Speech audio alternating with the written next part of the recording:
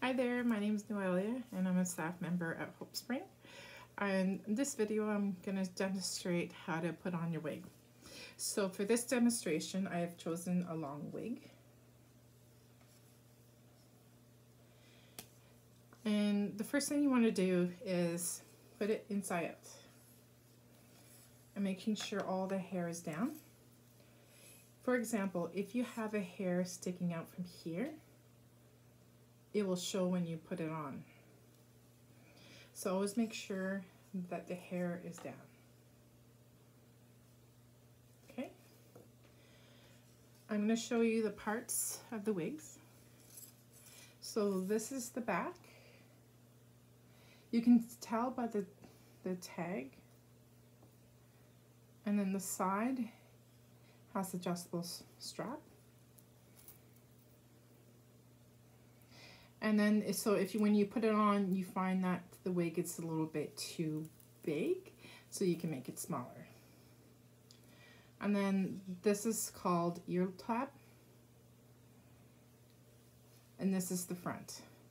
The front is always different from the back, and the reason why is to make it more breathable.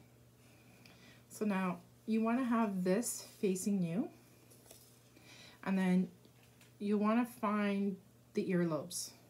So I found the earlobe from this one side, and now I'm going to find the earlobe from the other side.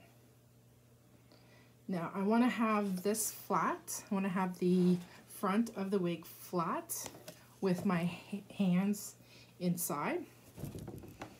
Sorry, I have to adjust.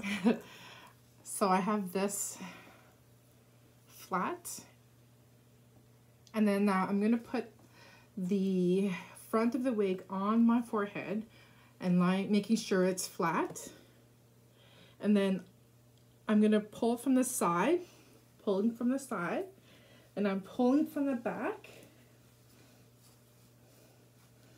And now I want to go back to the earlobes, making sure that they're where the earlobes are.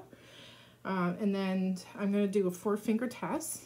So from where my eyebrows are, I'm going to put 4 fingers.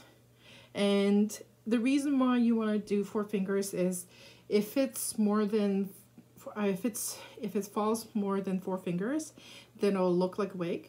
And if it's more than 4 fingers, then the wig will fall off. So now I have the wig adjusted. I'm just adjusting again for where the earlobes are, and then I'm ready to go. So now I'm just going to brush it.